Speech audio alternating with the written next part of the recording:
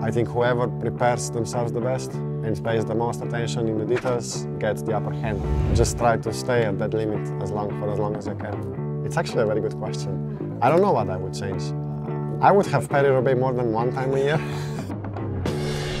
Kept it a secret even from my teammates, but I do think that I have what it takes to fight for the win. Do you really think you can win another one? Yes, I do. I won my first monument, so I'm very proud of that, because it was not just myself, but the effort of the whole team, the mechanics that actually brought up the idea of using the dropper seat post, and everybody getting together to prepare for that, and then the execution on the day with the help of my teammates. We raced perfectly, and to be able to pull a win and get away with it, it was something special. I was going to ask about the dropper seat post. I don't remember in the days, weeks leading up to the race, anybody talking about that being your plan. How did you keep that quiet? We kept it a secret even from my teammates. We were testing it in the winter already. I thought that if I made it publicly known that I was going to use it, then some other guys might also try it, but now I don't think many guys think that it's faster or better. The plane worked perfectly, and we managed to keep it quiet.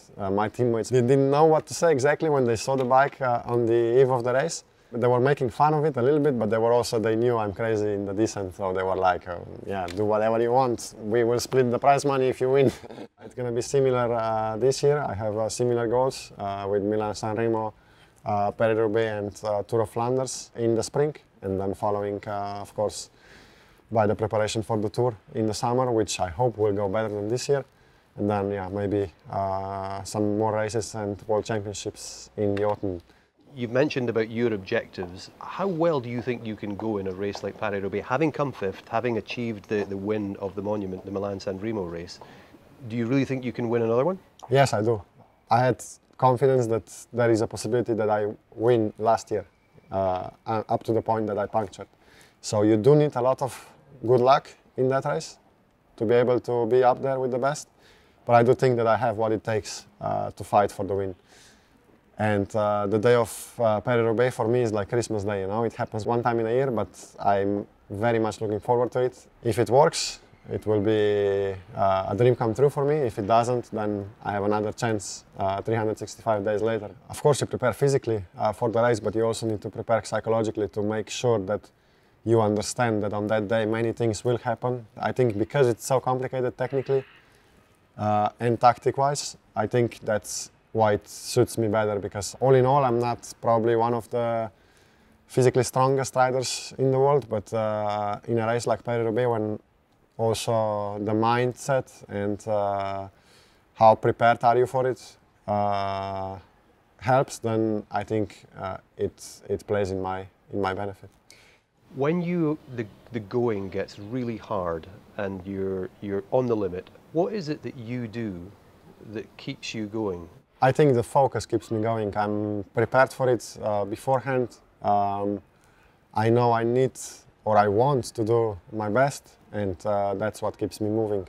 I know I can't do or suffer more than my maximum, so it also helps if you know, yeah, I'm always going to be on my limit and I can't go beyond that. So I just try to stay at that limit for as long as I can.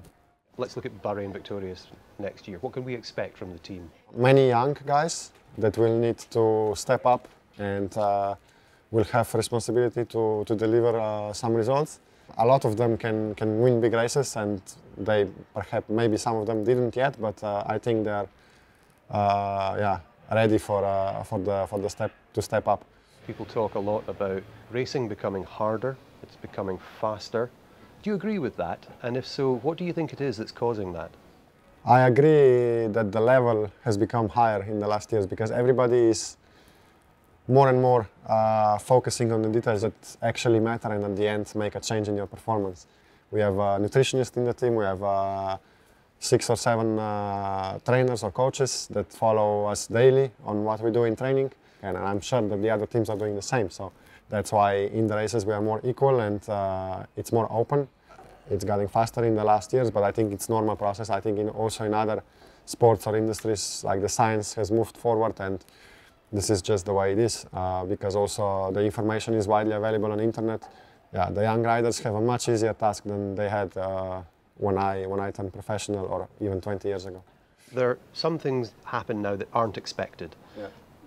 More or less entertaining. It's getting more and more popular.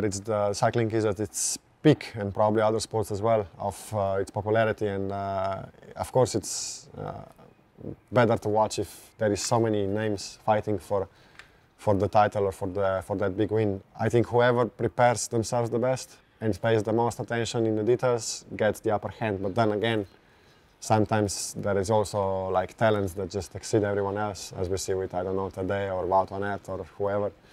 There's always going to be people that are better than the others, or Remco. But yeah, at the end of the day, if they make a slight mistake, then they might be at the similar level that all of us others can get to. Is there anybody that you look up to and admire and think, I want to be that person, or I could be that person? Yeah, I think from the results points of view, and also the work ethics and all that, I think Wout van Aert, I think he's really the best all-rounder, very good in all of the terrains, and yeah, I don't think I'm ever able to do that, but yeah, still. Is it a job, or is it what you might call a labour of love? You work hard at it, but you love doing it, of course. Yeah, my wife always says, of course she would also not mind if I had a normal job and I stayed with the family every night and woke up with them every morning, even though I had to leave. I would have to leave for the daytime job for 8 or 10 hours during the day or whatever. But she says, I know that then you would also want or needed to ride your bike for 2 or 3 hours a day, which would make you non-existent in our family. So it's better that they pay you for it because it's so big, such a big passion for you. Then then we do it the other way around. But on that point, I mean, it must be hard. You have family. You have children. I have two kids. Yeah. One is Julia is 2.5 years old, and Oliver is 6 months old. So it's hard. I mean, you're away from home so much. Of course, it's hard, yeah. But it doesn't happen from one day to the other. You grow with it, you learn to live with it step by step, and I think we are in a pretty good place at the moment, and I will be very happy to continue with this way of living for another couple of years. If you could change one thing about your sport, what would that be? It's actually a very good question. I don't know what I would change. I would have Paris-Roubaix more than one time a year, but then it wouldn't be as special, so I guess not. I don't know, I guess I really like the sport the way it is, and I like my job.